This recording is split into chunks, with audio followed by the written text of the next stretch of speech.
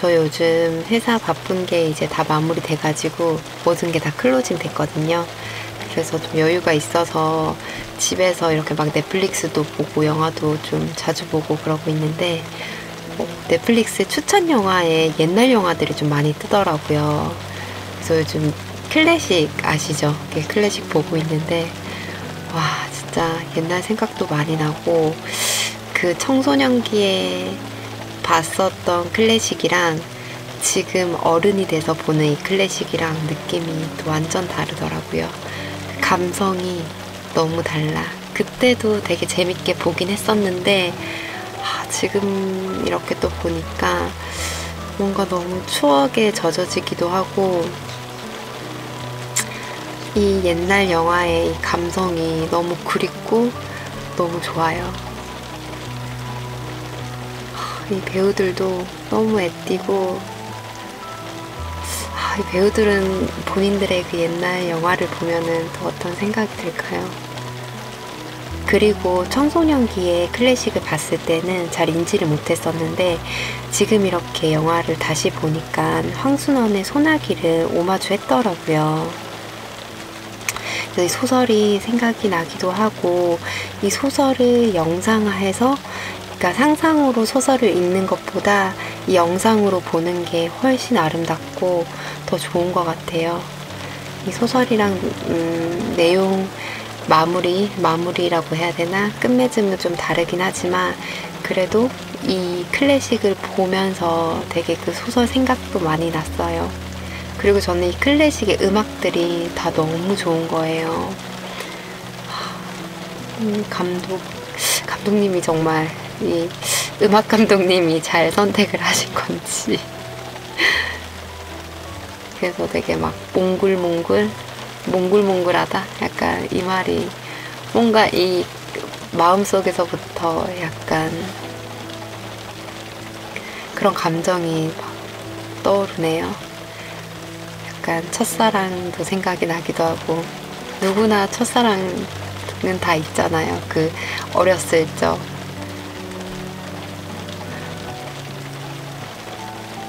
참 어른이 돼서 보니까 진짜 더 좋은 것 같아. 생각해보면 요즘에는 너무너무 디지털화가 돼가지고 가끔씩 이 아날로그가 또 생각이 날 때가 있거든요. 이 클래식 앞부분에 보면은 결국 엄마의 어떻게 보면 보물상자? 약간 거기에서 편지를 보면서 그리고 일기장을 보면서 이 영화가 시작되는데 까만 펜으로 적힌 글씨들을 보고 하는 게 와 뭔가 너무 진짜 더 아날로그 같아. 요즘에 우리 편지 안 쓰잖아요. 다 카톡하고 요즘에는 뭐 업무적인 거 말고는 이메일로 편지를 쓰지도 않잖아요. 그래서 저는 만년필로 이렇게 글씨 쓰는 것도 되게 좋아하거든요. 너무 올드한가?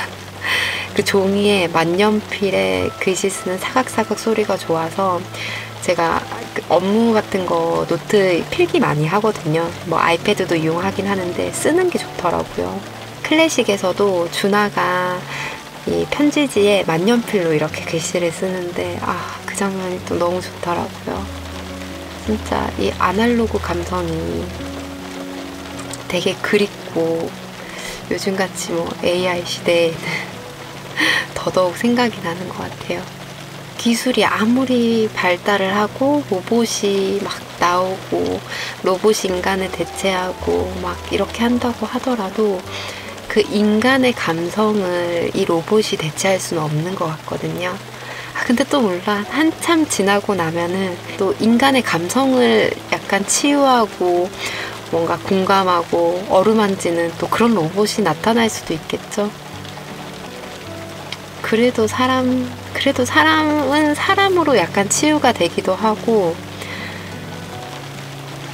그런 게 좀 더 좋은 것 같아요. 너무 로봇이 그러면 너무 삭막할 것 같아. 예전에는 이렇게 막 삐삐로 이렇게 연락을 하고 확인하고 막 공중전화 가서 막 확인하고 듣고 막 했었잖아요. 요즘에는 생각해보면 공중전화가 없어요. 다 휴대폰이 있으니까 있는 공중전화도 없어지는 것 같고, 그래서 그렇게 하나씩 과거의 것들이 사라지는 게 조금 아쉽기도 하고, 나중에는 역사 박물관 같은 데 가서 공중전화가 이렇게 생겼습니다, 진짜 우리 아이들한테 막 이렇게 보여주는, 약간 그렇게 되면은 뭔가 되게 씁쓸할 것 같기도 해요.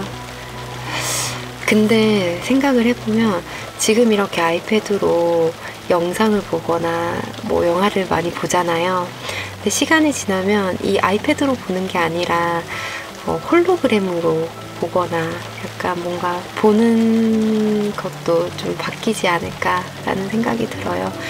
그래서 나중에는 진짜 삐삐처럼, 삐삐가 역사 속으로 사라진 것처럼 이 아이패드로 영화를 보고 영상을 보는 게 정말 올드해질 수도 있고, 그리고 뭔가 클래식의 한 장면처럼 이 시간들이 그냥 정말 추억이 되지 않을까, 약간 이런 생각도 드네요.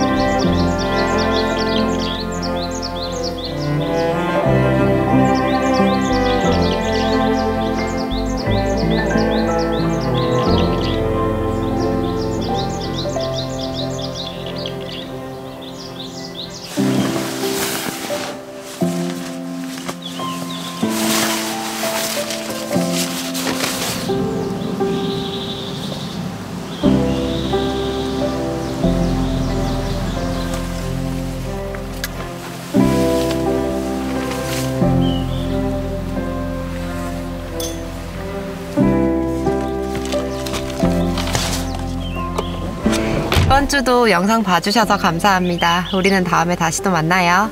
안녕. 뿅.